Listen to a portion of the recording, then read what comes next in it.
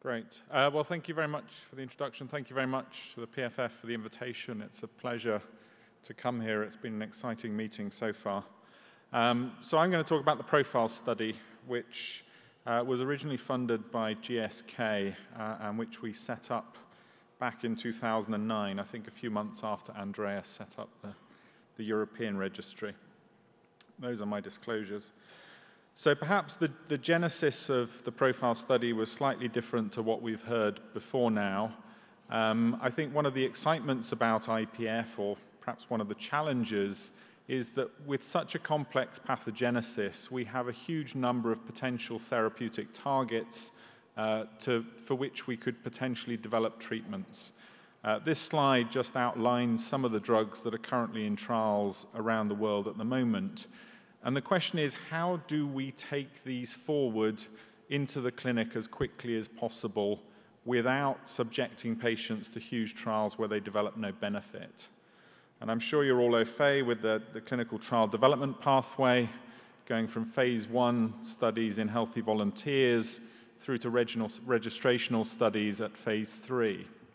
And one of the challenges is that this takes time. So your typical drug from phase 1 through to approval in the clinic can often take as long as 10 to 12 years if everything goes successfully. And part of the reasons for that is that IPF trials are long and complicated. So this was the ASCEND study. You'll all remember this was a 52-week study using FVC as the primary endpoint. It took approximately 3 years from the first patient to be recruited to the last patient completing 52 weeks. It's an enormous undertaking, and these studies cost hundreds of millions of dollars. We also have examples of studies where we've seen failure, and one of the challenges with this sort of study is we don't even know why the trial failed. So this was the study of simtuzumab, a LOXL2 inhibitor. 550 patients were followed for up to 130 weeks, and the study was negative. And we still don't know if it's because the wrong dose was used, the drug didn't get to where it was meant to be, or perhaps LOXL2 is just not a good target. And so it's very unsatisfactory for all of us, patients, caregivers, trialists, to see this sort of study. And so one thing that we can develop to try and shorten this process is a biomarker, and we've heard some talk already of biomarkers, but essentially these are things that we can measure that either tell us about health or disease or response to treatment. And whilst we tend to think of biomarkers as blood tests, they can also be imaging tests or lung function or pretty much anything else we can measure. And in clinical practice, we can use them in different ways. We can use them to identify patients at risk of progression. We can use them to help diagnosis, such as CT scan. We can use them to assess disease severity, such as lung function. We can try and predict who's going to get worse. Or ideally, we can also work out who has responded to therapy. And so when we set up the profile study, we really wanted to be able to identify biomarkers that address those different needs. And this was a study run in the United Kingdom between our centre at the Royal Brompton Hospital in London and in collaboration with Giesler Jenkins in Nottingham and a network of secondary care hospitals there. And we set out to recruit 600 patients, newly diagnosed, and then to follow them at regular intervals for the next 3 or more years. And as you can see from this schematic, at each visit, we collected clinical information, lung function data, biological samples, quality of life measures, and at baseline, we also collected bronchoscopy and bronchoalveolar lavage. These are the patients that participated. We held regular open days, and I have to say I'm incredibly grateful to all the patients who did participate and who willingly gave up their time to be part of the study. As I've told you, we conceived of the study in 2009, and we started recruitment in September 2010. We actually ended up over-recruiting. We enrolled 660 subjects, all of whom have now been in the study for well over 3 years. I will say that until 2013, we didn't have available antifibrotic treatment. So for the first 3 years of the study, it really was a natural history study of how IPF progresses without therapy. And in keeping with some of the other registries, you can see that the median survival for our patients is just over 3 years.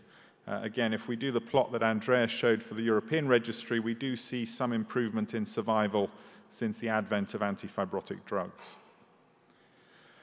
So just to show you some of the things we did with the cohort, we tried to develop home monitoring, so using handheld spirometry as a way of measuring disease progression and behavior. We were able to show that home monitoring can be done effectively, that patients can reproduce measures that we obtain from them in clinic. It gave us a clear understanding of how the disease progresses. So this is one patient, and each dot on that chart is a single daily FVC measurement, and he was in the study for 18 months. You can see quite clearly how his disease has progressed over time. This is another patient with rapidly progressive disease, and sadly he died 220 days after enrolling in the study, and you can see the very rapid rate of decline in his lung function. And then this is another patient who's had an acute exacerbation, and you can see there in the middle of the graph that over a 2-week period of time, he lost a quarter of his lung function. And just, I'm sure everyone's aware of the challenge of acute exacerbations, but we see this massive insult and injury to the lung often triggered by infection. And by the time patients present with this sort of CT scan, it's often very difficult for us to treat the disease. So one of the things we were hoping to try and do was to identify these episodes ahead of time. We were able to look at how the disease behaves across a group of patients, and you can see some patients are stable over a 12-month period of time, but probably 3 times as many progress rapidly, and the average patient without treatment loses about 12% of FVC over 12 months. What we were able to show was that by measuring home values, it gave us more information than just measuring values in the hospital alone. We could work out pretty quickly whether patients had progressive disease or not. We've subsequently used home handheld spirometry as a clinical trial endpoint. We had some teething problems in this trial. We presented the poster in the poster session yesterday and presented the data at the ERS. But you can perhaps appreciate from this chart that one patient in the placebo group gained 33 liters of FVC. Clearly this is spurious. The man did not expand like this. It was a problem that we had with the home spirometers. But we've been able to take learnings from the profile study into this trial, and we're going to learn further from the challenges we did have. And it's fair to say that the hospital spirometry showed a treatment effect. We've also then done what others have done and look at protein biomarkers. And I think, as Dan has alluded to, when we look in the blood of IPF patients, we see huge differences compared to healthy controls. IPF is sort of a rich disease for trying to discover protein biomarkers, but it's then the challenge of how we convert those into practice. We've done quite a lot of work with a small company called Nordic Bioscience, where we've looked at markers of collagen degradation and been able to show a relationship between those and disease progression. We've also, working again with Nordic, looked at markers of collagen synthesis, and again show that you can map disease progression by measuring these markers of collagen turnover in the blood. We've also looked at epithelial damage markers. Again, we can find markers that map with disease progression.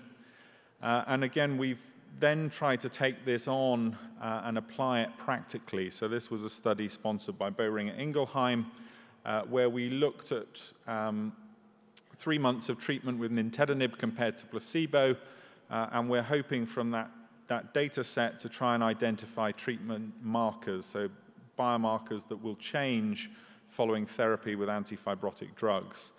Our first choice marker was negative. This was one of the collagen degradation biomarkers, but we're doing analysis of a lot of the other biomarkers that I've already shown you, and I'm optimistic that we will be able to pull out some of those that show us about response to treatment.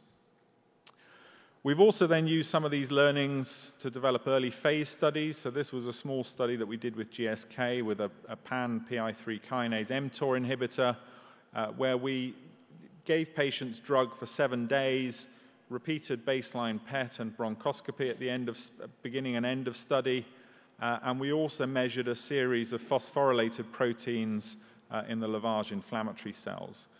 And with this study, we were able to show that the drug, when given orally, effectively downregulated downstream pathways of PI3 kinase, but also looking at the collagen synthesis markers, so the Pro-C6 and Pro-C3 along the bottom there, we were able to show rapid changes in collagen synthesis following administration of this drug. And interestingly, these same markers work in liver fibrosis. We've also contributed samples, and I think this is an important part of all of these registries, and I think, as Dan alluded to, trying to join up a lot of the work that's being done. But we've been able to contribute samples to David Schwartz's group for their genetics analyses. We contributed samples to Naftali Kaminsky and his peripheral blood transcriptome.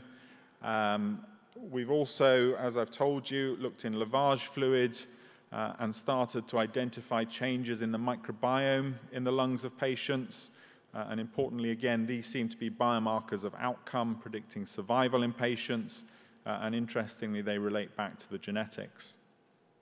We've also started looking at the cellular profile of cells in the lung, and we can use cell surface markers and flow cytometry, again, to identify differences between healthy individuals and IPF patients. And again, we see some relationships with survival. Again, the joy of having all of this data on our individual patients is that we can start to look across modalities. So this is looking at the microbiome in relation to CT abnormalities. And as time goes by, we hope to integrate these complex data sets to look for relationships we might not otherwise have seen. We're also working on the imaging, and again, trying to develop imaging biomarkers that we can use effectively in future trials. Whilst it's obvious in a case like this one, when there's disease progression, if we're to use this as a trial endpoint, we want to pick up much more subtle change. And so again, having the scans that we have within the profile study is allowing us to work with groups who have the tools to analyze CT images. And Simon Walsh's name has already been mentioned, but he's now working with my group to develop artificial intelligence approaches to reading CT scans and hopefully developing novel trial endpoints.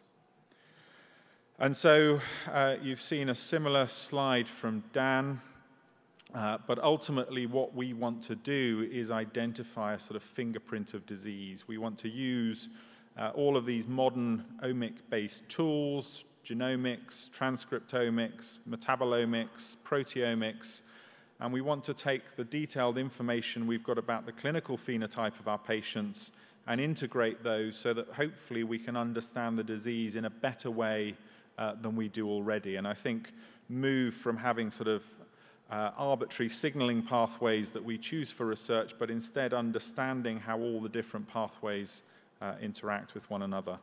And again, that's where the artificial intelligence is beginning to help us. And I think there's going to be a huge need for bioinformaticians because this is super complex stuff. And once you start to try and do it longitudinally, the maths becomes incredibly complex. And I think we should be looking for the next generation of data scientists to try and engage them in fibrosis research before they go off and work with the oncologists, or even worse, go and work in investment banking, because that's where all the money is. So obviously I didn't do all this work alone. I have my team and all the other people that collaborated in recruiting patients. I've already shown you the pictures of the patients themselves who were incredibly engaged with the work we've done and who remain incredibly engaged. And of course, the funding bodies who provided the money to pay everyone's salaries. So thank you.